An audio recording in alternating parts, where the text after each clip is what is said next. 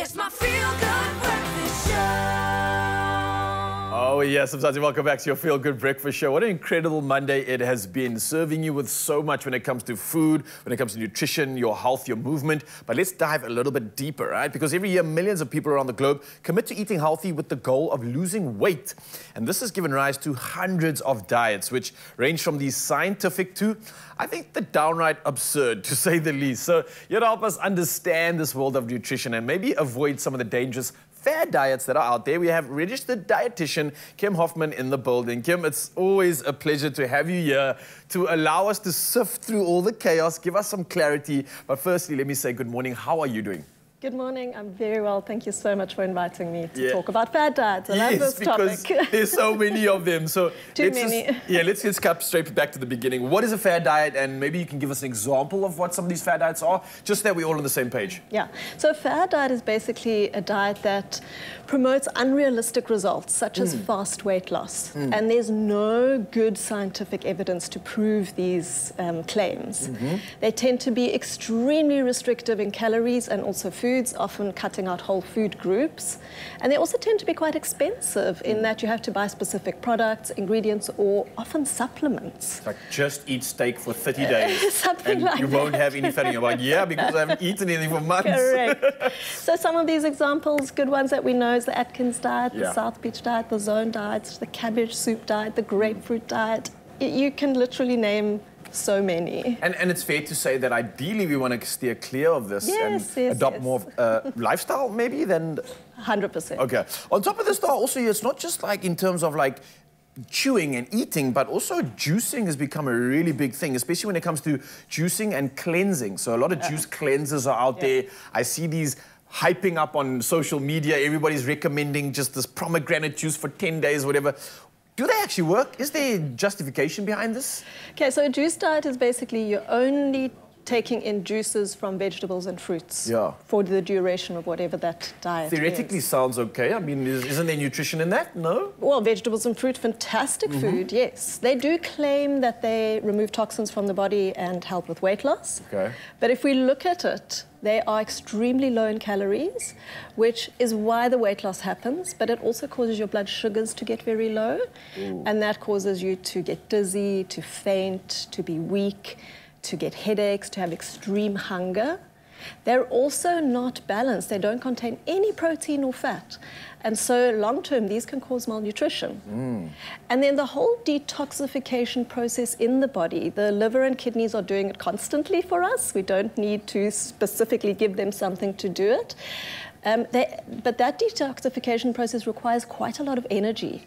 And so if you're eating a diet that's very low in calories, the detoxification process actually doesn't happen sufficiently. And some studies have even shown that there's more toxins that result if you're on a diet that is too low calories. And essentially that's because you're not allowing your body to be able to actually function properly because you're not fueling it properly, right? Our bodies actually need so much more energy than we realize. The base of what our bodies need is just to run the system. So if you're lying in bed doing nothing all day, you need a decent amount of energy. And then we need extra energy to think and work and learn and play and exercise and move. So our bodies need a lot of energy, and when we cut that, it just learns how to function on less. But that slows down your metabolism.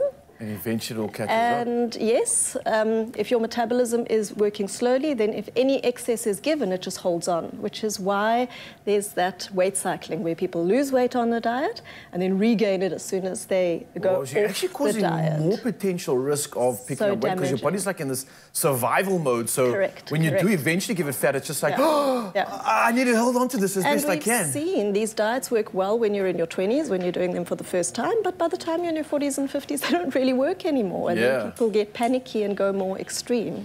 So it's very dangerous from a body physiological perspective. All right, so maybe let's be more practical about this, because it definitely sounds like we've highlighted some of the risks, some of the dangers, and maybe let's talk about some of the things we should do, and that's obviously getting a balanced diet. So when it comes to something like someone trying to lose weight, you're obviously recommending still have your macros, but have a more balanced diet. What would that entail? I mean, can I still have various foods, or some of my favorite foods, like if I love a yogurt as an example, can I still incorporate that into my diet? 100%. When you're thinking about how to eat correctly, you have to think balance. Your body needs carbohydrates for energy, proteins, fats, vegetables. It requires all of those, and so most meals that you have should have all of those components. Okay. If we look at carbohydrates, good examples are your starchy veg. Please don't demonize the potato, potatoes, sweet potatoes, but your millies and They are peas, not the enemy. butternut, yeah. Your legumes are fantastic carbs. Your starches, here we do want to choose the whole grains because that does have more nutrition in it. Also fruit, as well as yogurt and milk, fantastic carbohydrates for the body. And then we've also got the groups, the breads, the crackers, the cereals. We've got to be a little bit more careful. We can make really good decisions. We can also make very poor decisions. And then for the carbs, we've got the treats, or the super processed, ultra processed foods. They don't bring much nutrition to the body. They're very delicious, and so we don't cut them out. But then we don't choose them as often. All right. For proteins, we can choose things like fish, eggs, cheese, chicken, red meat, soya, legumes as well. Milk and yogurt also give protein, so that's why that is a fantastic snack. A lot of people trying milk and using it after workout, yes, during workout. It's actually quite a... known to be the best after workout or even before workout, and the amount of protein in it is sufficient for what the body needs to grow the muscle. Well, look, that doesn't sound all doom and gloom. You talk about this dieting thing, especially if we're not talking about fad diets. There's still so much good food we can incorporate in this. I think that's where the problem comes in. When people go on fad diets, they start believing that there's good and bad foods. And if we stop demonizing foods and see all foods as part of an eating plan, eating more of those that bring goodness to the body and don't harm the body, and less of those that bring more joy to the mouth than the body, then we've got the balance and we will feel better. We don't have to go extreme to feel better. Yeah. Absolutely love it. Thank you, Kim, for coming through. This has been refreshing, pleasure. perfect for our Monday, and I hope perfect for you as well, Mzansi. I think this means we can definitely ditch the fad diets and rather embrace food freedom by eating balanced meals and maybe consulting with a dietitian. Kim's on standby if you need her, and many others. And if you have more complex goals and needs, then they definitely can assist you. Now, healthy options lead to healthy choices. So maybe try to maintain a fridge stocked with delicious and nutritious choices that you actually love. Don't make it hard for yourself. Now, one of our favorite snacks is Clover's brand new double cream plain yogurt, which is a fantastic staple that will give you all the goodness you need and keep fueling yourself and feeling fuller for longer. So ticking 2 boxes there. And did we mention the taste too? And of course, everything else that comes with it. So I hope you're inspired. I hope this Monday has sorted you out to be motivated for even more, because that's what this is all about. Well done, Kim. Thank you so much. Thank you. Double cream plain yogurt from Clover. Just plain amazing.